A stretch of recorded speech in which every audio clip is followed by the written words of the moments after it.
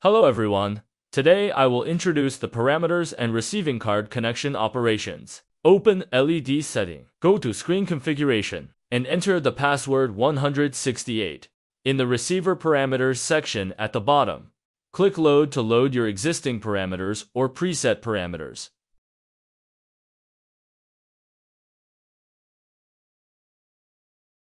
When you need to apply the parameters, click send.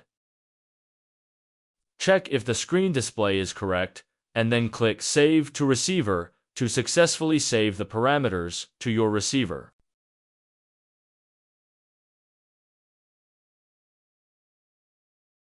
Alternatively, you can right-click on Save to Receiver to specify the sender, port, and receiver for saving. To create mapping, click Receiver Mapping. In standard mode, enter the number of receivers and their size on the right side. Select the corresponding network port and click on the first receiver card position. Connect according to the direction of your network cable.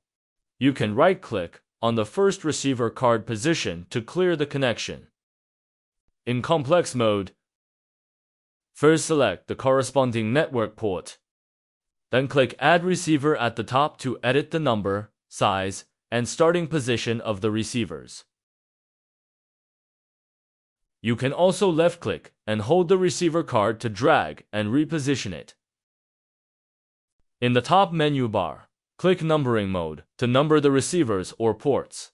If no numbers appear on the screen, click Right Sorting Font.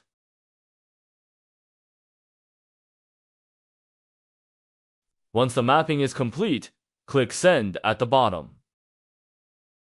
After confirming that the mapping is correct, click Save to Device. This concludes today's setup guide. Thank you, everyone.